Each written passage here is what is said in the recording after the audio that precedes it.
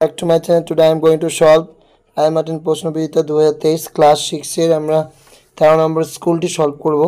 তো প্রথমত প্যাসেজটিকে পড়ে নেওয়া যাক। The appearance of the reap with his long beard and peculiar dress soon attracted the attention of people. রিপের চেহারাটা, তার লম্বা দাড়ি, অদ্ভুত পোশাক সব মিলিয়ে লোকেদের দৃষ্টি আকর্ষণ করলো। And Rip told them that he meant no harm, but merely came there to look for his friends and folks. রিপ তাদের বলল যে সে কোনো ক্ষতি করতে চায় না, সে শুধু তাদের বন্ধু বান্ধব আত্মীয়স্বজনদের খোঁজ নেবে, সেখানে তার জন্য এসেছে। He asked about Nicolas Vedder, say Nicolas ভেডারের ব্যাপারে জিজ্ঞেস করলো। দেয়ার ওয়াজ silence for a little while, অল্প কিছুক্ষণ সবাই চুপচাপ হয়ে গেল।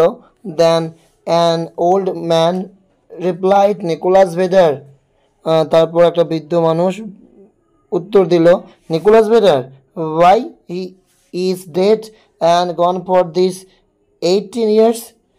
নিকোলাস ভেডার, সে তো মারা গেছে, 18 বছর হলো তার মারা যাওয়া। Rip's heart died away at finding himself thus alone in the world. রিপের মনটা দমে গেল দুনিয়াতে সে কত একা, এই কথা বুঝতে পেরে। He cried out, does nobody here know Rip Van Winkle? সে চিৎকার করে বলল, এখানে কেউ কি রিপ ভ্যান উইঙ্কেলকে চেনে? এরপর 5টা প্রশ্ন রয়েছে যেগুলো নোটস করে দিয়েছি, চলো দেখে নাও।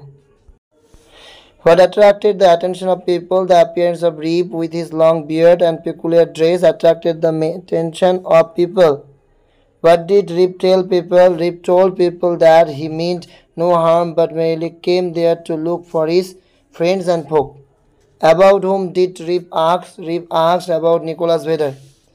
What was the immediate response to his inquiry? There was silence for a little while, and then an old man replied, Nicholas Vedder, why, he is dead and gone for these 18 years. Why did Rip's heart die away? Rip's heart died away because after returning to his village, he found himself alone in the world. এরপর রয়েছে cause and affect. Cause মানে কারণ, affect মানে ফলাফল।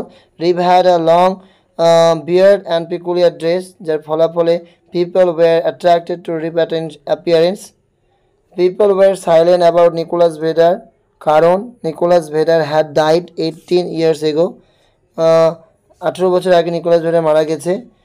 রিপ found himself alone in the world, reason ribs heart died away. এরপর রয়েছে same meaning, যেটা text থেকে খুঁজতে হবে, প্যাসেজ থেকে। ওড, যেটা অদ্ভুত, এটা হবে পেকুলিয়ার। Only, alone, around, interest, arouse interest, এটা হচ্ছে অ্যাট্রাক্টেড। হুস, এটাকে আমরা বলবো সাইলেন্স। এরপরে কবিতা রয়েছে, কবিতাটি বারবার পড়া হয়েছে, তাই প্রশ্নের অ্যান্সারগুলো দেখে নাও। The poem I refers to the blind boy. The blind boy can not enjoy the blessing of sight. The blind boy identifies the sun by its warmth. The boy is happy.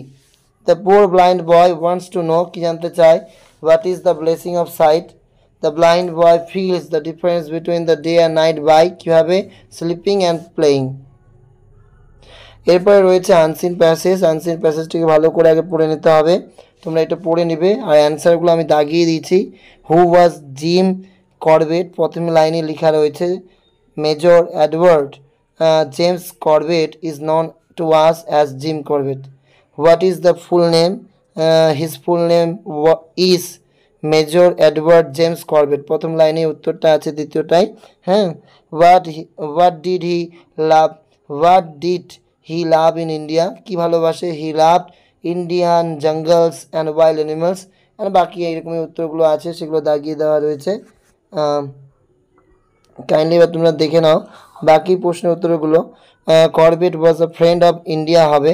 Corbett would shoot, Corbett shoot করবে তাকে tiger or leopard বা এরকম animals. Corbett shot such animals, like আমরা বলতে পারি a man eater animals. তুমি এটা tiger and লিওপার্ডের জায়গায় এ ম্যান ইটার অ্যানিমালস, তাহলে এগুলো হবে। A tiger does not kill a man eater from its birth.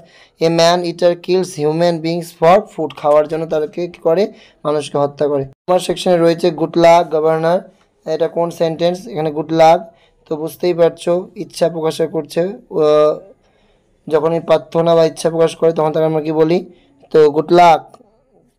তো এখানে বুঝতেই পারছো তার জন্য এখানে কি হবে, এটা objective sentence. I can remember dry facts, তো এটা বর্ণনা করছে এই জন্য assertive sentence. The planets all water exclamation mark আছে তো exclamatory sentence. While I am school student, যখন আমি ছিলাম স্কুলের ছাত্র, my brother goes to a university, আমার ভাই তখন কোথায় যেত, ইউনিভার্সিটিতে। The thief jumped over the ওয়াল, চোরটি ঝাঁপ দিয়েছিল ওয়ালের উপর দিয়ে, ঠিক আছে, টাচ না করে উপর দিয়ে। And fail into a well, পড়েছিল একটা কুয়োতে গিয়ে। The well was beside the tree, আর ওয়েলটা কোথায় রয়েছে, একটা গাছের পাশে। I can not go to school I am ইল, এটাকে জয়েন করতে বলছে লিঙ্কার্স দিয়ে, হয় বাট নয় বিকজ। তো I can not go to school because I am ইল, এভাবে জয়েন করবে, বিকজ মানে ফার্স্ট লাইনটা লিখে দিয়ে বিকজ মিডিলে, তারপর বাকিটা জয়েন করবে। The man is poor he is honest, the man is poor but he is honest, এইটা করবে। এরপরে বলছে অ্যাডজেক্টিভের নিচে দাগ দাও, যেমন দ্য বয় ইজ ইন্টেলিজেন্ট, তো ইন্টেলিজেন্টটা বর্ণনা করে, দ্য ইন্টেলিজেন্ট হচ্ছে adjective. She has a red frock, রেডটা হচ্ছে adjective. My brother has 5 pencils, 5টা adjective. And he has an oval face, তো ওভালটা হচ্ছে অ্যাডজেক্টিভ। এরপরে রয়েছে change the following sentence as directed, যেমন ইনফিনিটিভ, এখানে দেখো ইনডিফিনিট টেন্স করতে হবে। C is going to Kolkata, তো C is going to Kolkata, এটাকে যখন ইনডিফিনিট টেন্সে অর্থাৎ পাস্ট ইনডিফিনিট বলেছে, তো পাস্ট টেন্সে করলে সাবজেক্ট ভার্বের সেকেন্ড ফর্ম অবজেক্ট, এই জন্য she went to Kolkata. They were returning on the road, এটা কিন্তু নিচে লেখা আছে, এটা প্রেজেন্ট কন্টিনিউয়াস টেন্সে করতে বলছে। দে ওয়ার, এটা পাস্ট কন্টিনিউয়াস আছে, তাহলে প্রেজেন্ট ওখানে কী করবো, অ্যামেজার, তো দে এরপর আর দে আর রানিং অন দ্য রোড।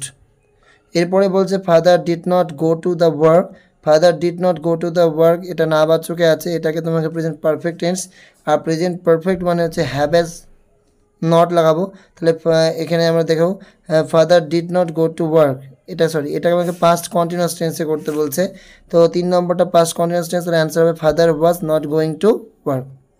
এবার Tapan will go to the market, এটাকে আমাদের করতে বলতে প্রেজেন্ট পারফেক্ট, আর প্রেজেন্ট পারফেক্ট মানে সাবজেক্ট, হ্যাভ অ্যাজ ভার্বের থার্ড ফর্ম।